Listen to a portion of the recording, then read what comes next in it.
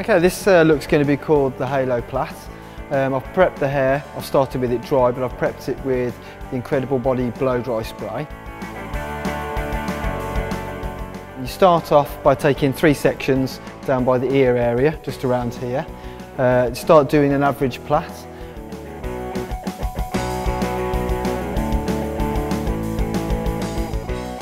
As you work up with the plait, you start introducing more hair to the plait, and that's how it becomes part of the scalp plait and the halo around the front.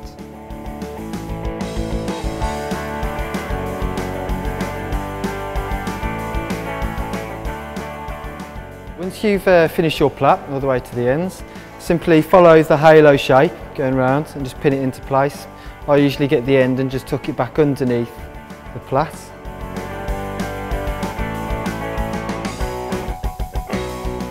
We don't want the plait to look too polished. I'm going to pull it out a little bit just to make it look a bit more rougher and ready really. So by doing this, you just grab sections of the plait and just loosely pull them out. Don't pull them too tight because they will actually come out. So it's just softly pulling them out and it will enhance the shape.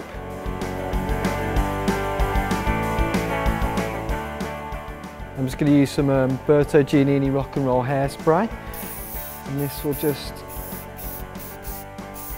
give it a little bit more definition. And that's how you achieve the halo plait.